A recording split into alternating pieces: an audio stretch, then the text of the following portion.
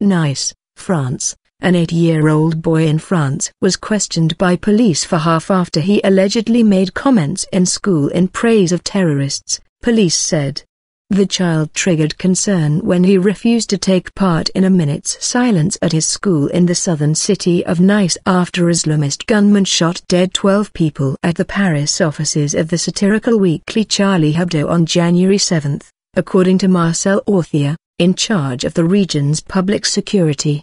The boy's teacher said the child also expressed solidarity with the gunmen.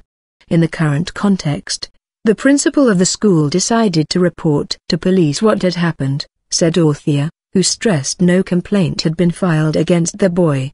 We summoned the child and his father to try and comprehend how an 8-year-old boy could hold such radical ideas, he added.